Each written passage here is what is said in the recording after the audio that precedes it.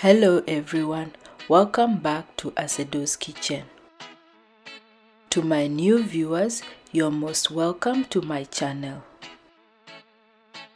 In today's video, I'm showing you how I prepare a simple one-pot chicken and rice dish. This one-pot meal is quick to make, nutritious and budget-friendly.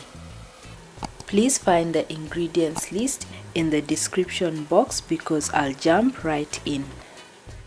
I cut and clean the chicken thigh fillets, then I add them into a heated pan. I stir this for 2 minutes before adding black pepper and cooking oil.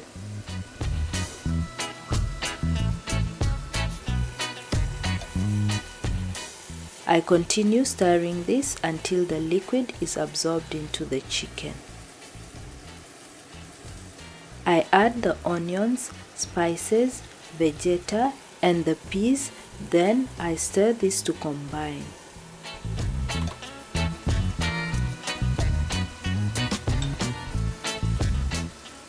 As I mentioned at the start, the spices and quantities used are listed in the description.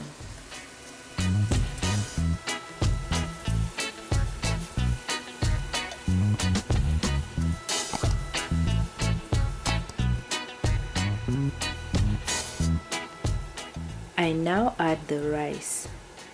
Make sure you wash the rice a couple of times to get rid of any excess starch. This will prevent the rice from sticking together. I mix this well until the rice is well incorporated. At this point, I add a teaspoon of salt, mix it in and top it up with water. You can adjust this to your taste, however, I'm using a teaspoon because vegeta also contains salt.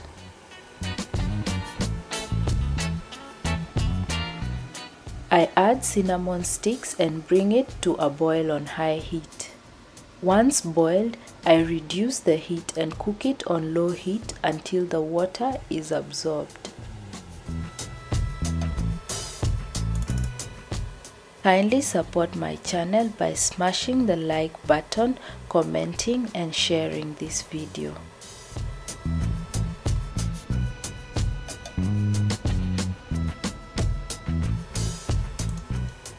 The rice is now ready and it tastes great, so I turn the heat off.